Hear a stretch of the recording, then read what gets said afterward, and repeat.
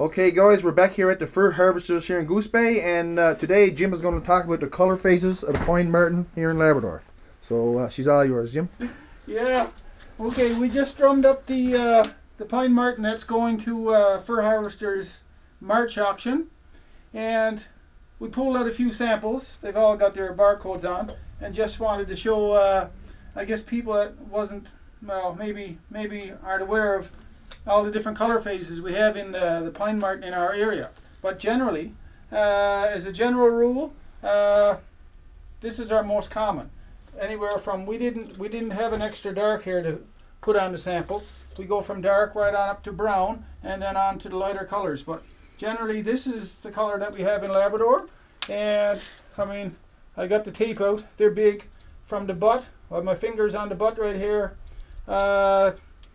To the tip of the nose, 2 foot, 24 inches, so an extra large, and that's just typical. I mean, beautiful, absolutely gorgeous.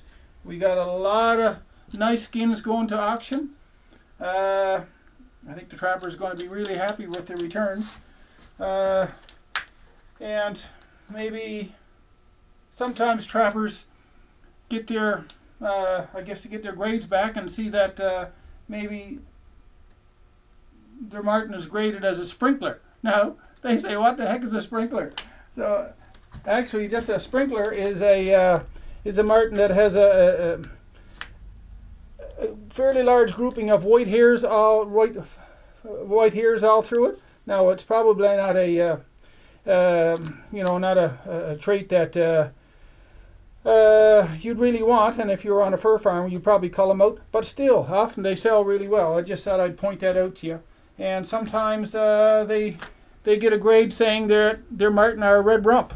Now what the heck is a red rump, they'll say. So that's a marten that, you know, the back section is a different color than the front section. Usually the rumps are much redder. Probably not a good characteristic. I should be pointing out the better characteristics, but that's just for everybody's information, so they know what their grades mean a bit. And here we have the different color phases of pine marten in general, and we've got a good assortment of these here on the table, and we just put that here because these were all caught in Labrador in 2012, but they're going to be, well, 2000, some might have been caught this year, 2013, but they're all going to auction now in March for 2013. So boy, got some nice marten out there. We're all looking forward to the auction now. The work is done. Everything is done. Just these gotta go in the box, and the box is going to be sealed and shipped. So it's in time for the grader. But everything is ready. They can go straight to the grader. Tickets are on them. Barcodes are on them. We know who owns every skin. Just got to go to the grader, and he'll place them all in the select pile, hopefully.